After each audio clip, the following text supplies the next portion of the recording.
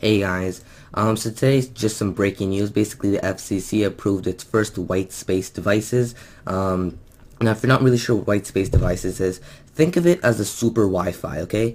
Like, there's no other way of explaining it other than calling it just like a massive Wi-Fi network.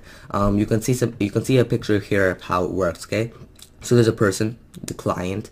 He connects to the server tower. There it is, the tower. Then the tower connects back to the, you know, available channels for distribution. Yeah.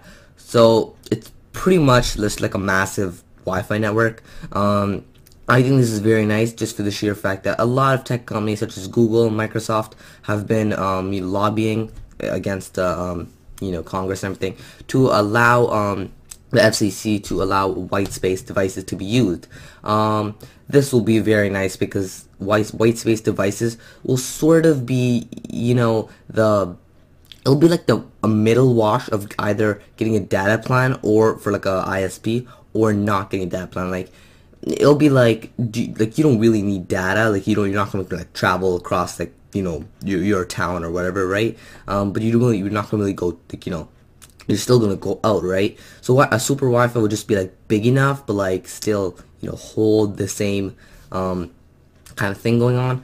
I think this would be very nice, and hopefully more devices get approved. It didn't say which actual device got approved, like what it was. I know maybe someone could find it, but I highly doubt that.